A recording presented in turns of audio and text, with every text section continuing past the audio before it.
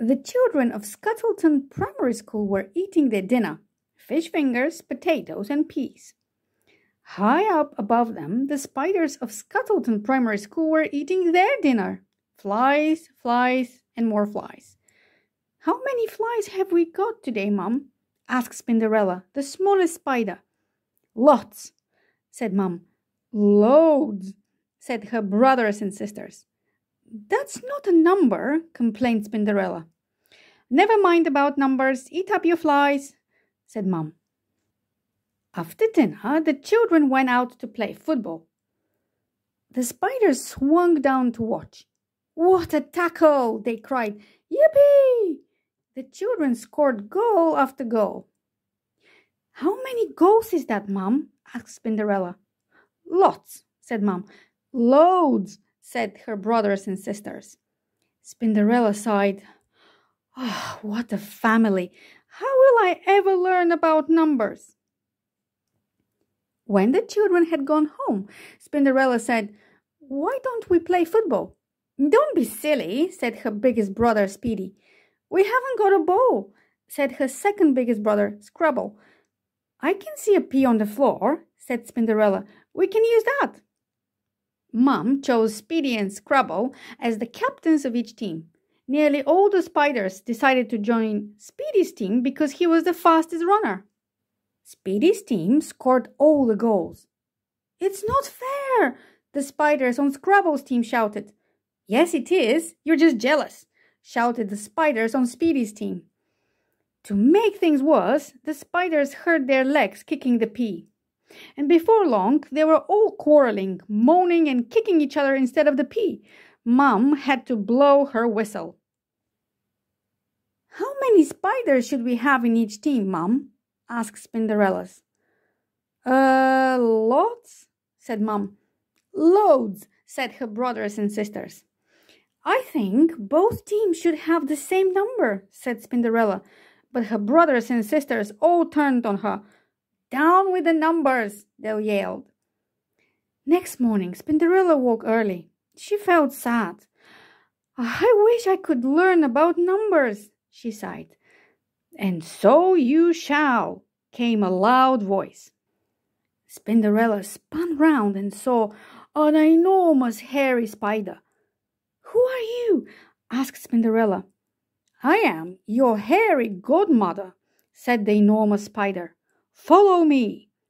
Spinderella scuttled after her, out of the dinner hall, along the corridor, into a classroom, and up to the ceiling.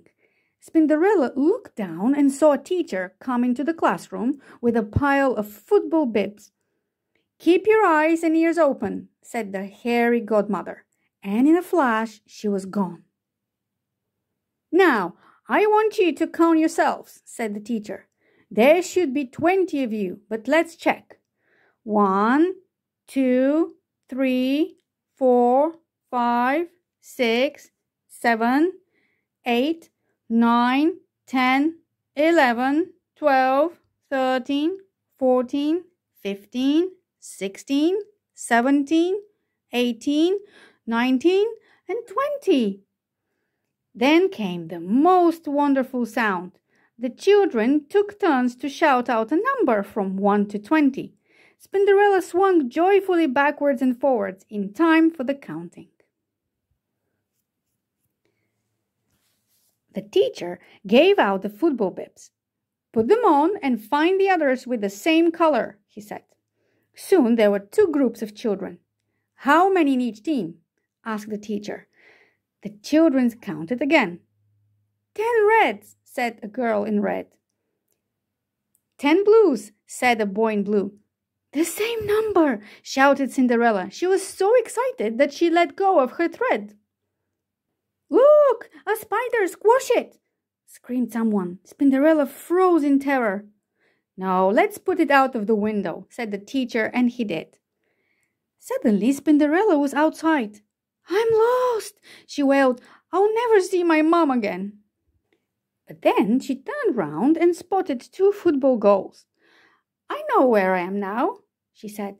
She scuttled round the outside of the school, in through the open window of the dinner hall, and up to the web. "Hello, Mom. I can count up to 20, she said. Never mind about that. Eat up your flies, said Mom. I'm going to count them first, said Spinderella, and she did. I've got 14 flies, she told her brothers and sisters. So what? They said. Down with those numbers, up with flies and football. That night, the spiders decided to play football again.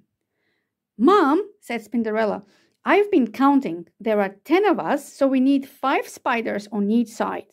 Some of the spiders muttered, down with the numbers, but Mom shut them up. Spinderella sorted them into 2 teams of 5. She was in Scrubble's team, and she also helped Mom to keep the score. This time, no one quarreled or kicked each other, and at halftime, each team had scored 3 goals. But still, the spiders kept hurting their spindly legs, kicking the pea. I wish we had some football boots, sighed Spinderella. And so you shall, came a voice. It was the hairy godmother again. How many boots do you each need? She asked. Lots, said Mum. Loads, said Spinderella's brothers and sisters. That's not good enough, said the hairy godmother. I need to have a number. 8, shouted Spinderella. We've each got 8 legs, so we each need 8 boots. Done, said the hairy godmother. There was a flash, and there on the floor were 10 little piles of boots. Each pile had 8 boots in it. The spiders put them on and laced them up. Then they had a wonderful second half. They scored goal after goal. The hairy godmother clapped and clapped. With only a minute left to go, each team had scored 8 goals. It's going to be a draw, muttered Spinderella.